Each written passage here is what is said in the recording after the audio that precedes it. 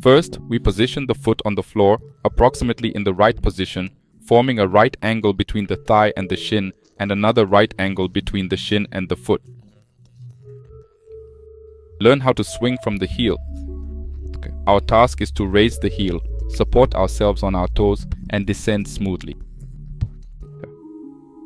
Relax your grip on the floor with your toes to ready the foot to strike.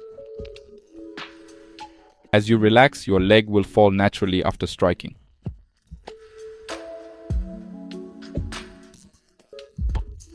Mistakes to avoid. Don't simply lower your heel. You need to allow the leg to fall from the height to which you've raised it. Don't artificially lift the leg off the floor. When relaxed, it will happen naturally.